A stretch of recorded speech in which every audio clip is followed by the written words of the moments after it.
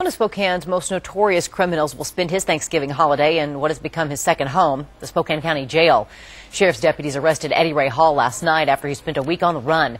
KXLY4's Erik Loney live at the Spokane County Jail, where Eddie Ray Hall is getting comfortable in his cell yet again. Erik. Yeah, Eddie Ray Hall is very familiar with the Spokane County Jail. He's been arrested more than 80 times in the past 25 years, and authorities are hoping last night's arrest will finally push this career criminal into retirement. Eddie Ray Hall is case number 081-03-794-1. Mr. Hall is present today. Eddie Ray Hall could be considered a star in the world of courtroom video.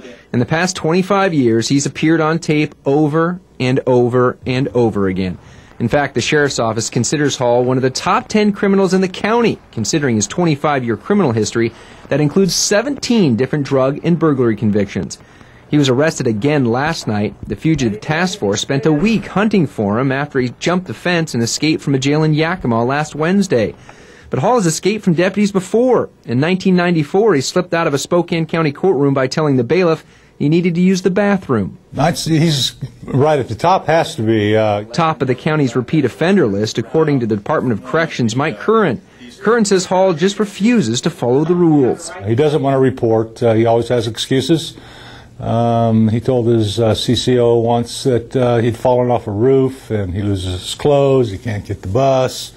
He's just a real management issue. Law enforcement officials estimate Hall has cost taxpayers at least $1 million in officer man-hours and incarceration costs. They hope yesterday's arrest for escape and drug dealing will be enough to hold him behind bars for what could amount to the rest of his life. So the big question is, after all his convictions, 17, why isn't Eddie Ray Hall still in jail? Or the answer we got today is that all his convictions so far have been nonviolent with shorter prison terms. Now, the U.S. Attorney for Eastern Washington, Jim McDevitt, was in Hall's hearing today, and we asked him about it, and he said Eddie Ray Hall could face some federal charges. He said he wasn't sure, but he said federal charges do carry longer prison sentences than state charges. In Spokane, Erik Loney, KXLY4 HD News.